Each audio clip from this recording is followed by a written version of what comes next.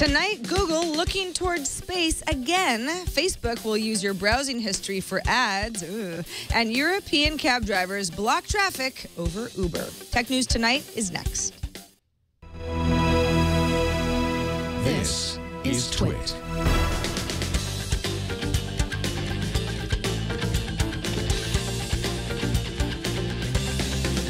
This is Tech News Tonight, episode 107 for Thursday, June 12th, 2014. I'm Sarah Lane, and let's get right into the tech feed. Sky News is reporting that Google's in talks with Virgin Galactic on a deal that would give the search giant access to satellite launch technology and an equity stake in Virgin's $2 billion space tourism venture.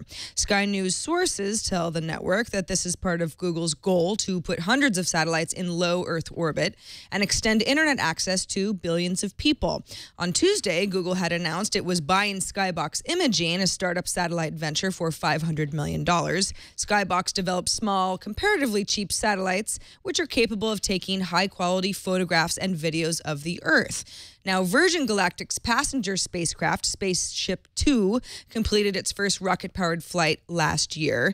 Both Virgin Galactic and Google declined to comment, so file this under rumor for now. But Virgin Galactic Sir Richard Branson and Google co-founder Larry Page have registered the name Virgil for use on potential future business collaborations. So I'll just put that there. Facebook's changing the way it targets you for ads, and you may not like it. The company already allows advertisers to use tracking software to know when you visited a very specific website or an app. Going forward, Facebook won't honor the do not track setting on web browsers. That will allow advertisers to target you based on your interests, which is based on your browsing history. The company will honor the settings to limit ad tracking on iOS and Android devices, though, so sort of different for the web and the apps. Now, while Facebook calls this interest-based advertising and says that this is a common thing throughout the web, which is true, it's also something that Facebook said 2 years ago it would not do. Things have changed. A new ad preferences tool will start rolling out to U.S. Facebook users in 2 weeks, which will allow users to tell the company not to show them ads based on their activity in certain categories or select categories that they are interested in. Who is going to do that? Very hard to say. No specific date on when the new targeting will be turned on, but it will eventually. The National Security Agency is facing a number of lawsuits over its surveillance programs, many launched after former NSA contractor Edward Snowden leaked information on the agency's efforts last year. In a hearing last Friday, a U.S. District Court judge reversed an emergency order that had been issued earlier the same week, barring the government from destroying data that the Electronic Frontier Foundation, or EFF, had asked to be preserved for that case. The NSA argued they couldn't save it because, quote, a requirement to preserve all data acquired under Section 702, that's the section this pertains to, presents significant operational problems, only one of which is that the NSA may have to shut down all systems and databases that contain Section 702 information. That was written by NSA Deputy Director Richard Leggett in a court filing submitted to the court. Basically, in other words, the NSA says we can't preserve data and still run our agency in a way that is good for the U.S. The debate over preserving data for the lawsuit actually has the EFF now arguing that the government should retain the data, the same data that the group actually wants destroyed eventually. In a brief filed with the court back in May, the EFF said that there was no doubt that the government had already destroyed evidence related to the claims. Ali Rogani, the COO of Twitter, former CEO of Twitter, has resigned from his job, appropriately announcing the move via a tweet. According to a company filing, he is staying on as a strategic advisor to CEO Dick Costolo, though it's unclear what that role actually entails, if anything. Twitter says it, quote, does not intend to hire a replacement for the COO role, and all of Mr. Rogani's operating responsibilities will be assumed by other members of the Twitter management team. Yesterday, the New York Times reported that Amazon would turn on its rumored music streaming service this week. Today they did. The company has officially launched Amazon Prime Music for Amazon Prime subscribers that promises over 1 million songs ready for streaming on top of the downloading service that Amazon already offers. The company has also relaunched its mobile app on iOS as Amazon Music. It used to be Amazon Cloud Player, which now also features access to Amazon Prime Music. Now, as rumored, the service doesn't have most new releases that are offered on competing streaming services. Many of the tracks are at least 6 months old, and nothing from any artist represented by Universal Music. But it's a start. Coming up, ever wondered what you're drinking? No, really. What's in here? I don't know. Introducing a smart cup that'll analyze what you're guzzling. But first, we're joined by Lisa Fleischer, reporter for the Wall Street Journal, who is joining us from London. Hello, Lisa. Hello, good afternoon. Good afternoon to you, or good evening. And thanks for being on Tech News Tonight, because I know you were on Tech News Today earlier in your day. Let's talk about Uber, especially the fact that you are based in London, because there have been some extreme protests happening not only in London, but across Europe against the company, which is based in the U.S. What is the protest actually supposed to be about? So Uber has been operating in London for the past couple of years, and it allows people to get private hire taxis, which are sort of like, you know, your livery cabs, anything that you don't use as a street hail here in London in particular. But the drivers don't have to necessarily go through all the rigorous training and go have all the rules and regulations that some of these regular black cabs in London would have to do. And the black cabs in London here are similar to like the yellow cabs in New York City. You just hail them off the street, and they have a lot of requirements. And they say that the Uber drivers are acting almost basically like black cabs, except they don't have to follow the same rigorous requirements that they do. So the drivers aren't actually protesting the technology here. What they're protesting is the application of it. They're saying that the Transport for London, which is the regulator here, isn't following the law, isn't enforcing the law, I should say. Now, last time I was in London, I used an app called Halo, which was a way to hail a cab driver that was a registered cab driver in London. Worked really nicely.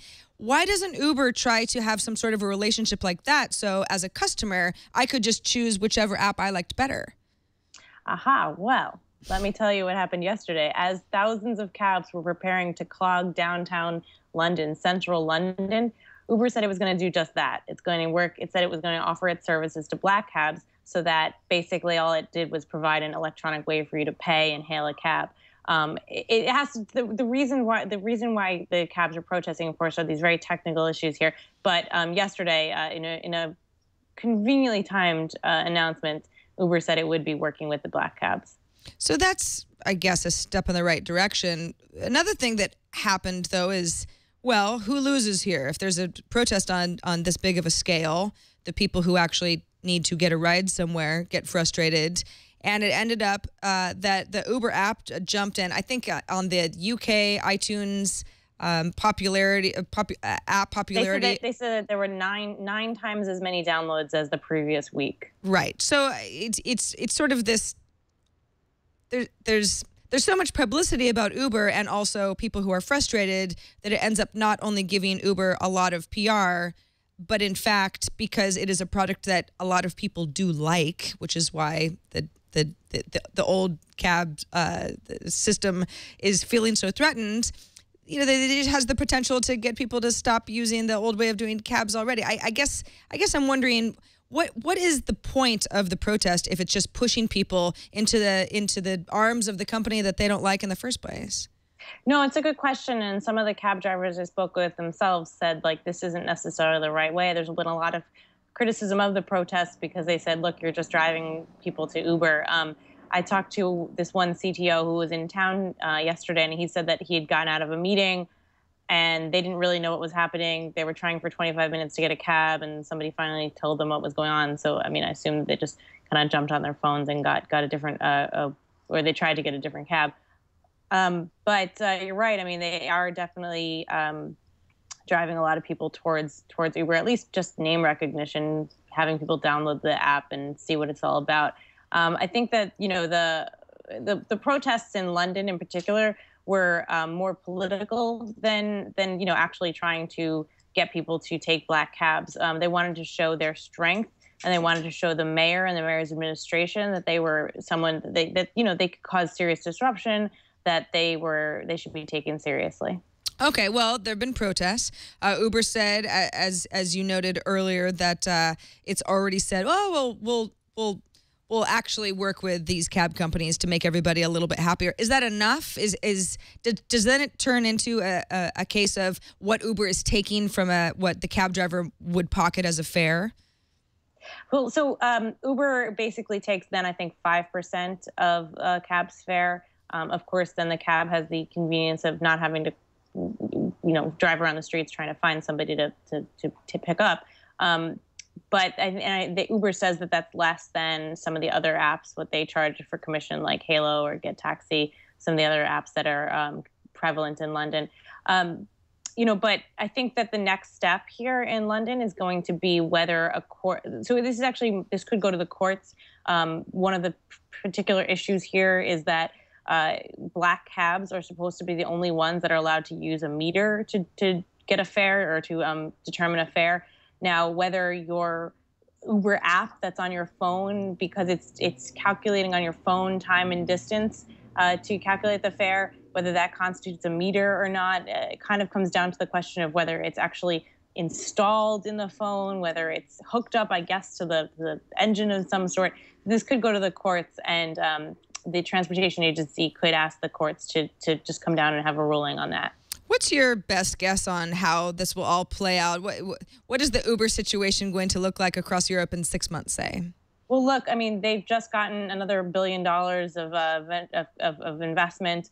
I think a lot of that is said to be prepping for some of these fights, for some of these battles, because they're trying to get into these markets in whatever way they can. I mean, every type of Uber you're going to get in every different city around Europe, is going to be slightly differently. The way that the type of cars used, the way they're allowed to be in the markets or not. And I think we're going to definitely see a lot of this stuff end up in the political realm, in the courts, so that at some point they're going to have to figure out how the regulations work, or how they should be updated, or whether what Uber is doing in some of these cities should just be allowed. Lisa Fleischer reports for the Wall Street Journal, joining us from London. Thanks so much for being with us, Lisa. Thanks for having me. Absolutely. All right. We talked about smart cups, and I'm going to tell you a little bit more about it now. What does the term smart cup mean to you, actually? Well, Vessel, a new product from a company called Mark One, which is based in San Francisco, of course, announced today that their smart cup will identify and track what you drink and how much of it, and can do so on the fly because it's sensing the liquid type and even breaking it down to components as soon as the liquid interacts with the cup's sensor-filled interior. I am not kidding. The company says it wants to transform how we all drink an ounce of liquid throughout the day, because it can tell us things like how much caffeine is in that drink, how much sugar is in it, the calorie count. They also have a proprietary metric for hydration they call Prime. That's Prime with a Y. It's all tracked through an app on your phone, and then information is also displayed on a screen that's embedded within the cup itself. Mark One says it will sell the Vessel on its website and has a pre-order campaign seeking to raise $50,000. Plans to deliver the first batch by early next year in 2015. The initial pre-order price will be $99, and the cup will retail for $199. It's a lot of money for a smart cup, but hey, smart. That's it for this edition of Tech News Tonight. Subscribe to the show at twit.tv/TN2. You can also write in with question, comments, and feedback at TN2@twit.tv. And don't miss Tech News Today. That's tomorrow and every weekday at 10 a.m. Pacific, 1 p.m. Eastern. Until then, thanks for watching. I'm Sarah Lane. Bandwidth for Tech News Tonight is brought to you by CashFly.com.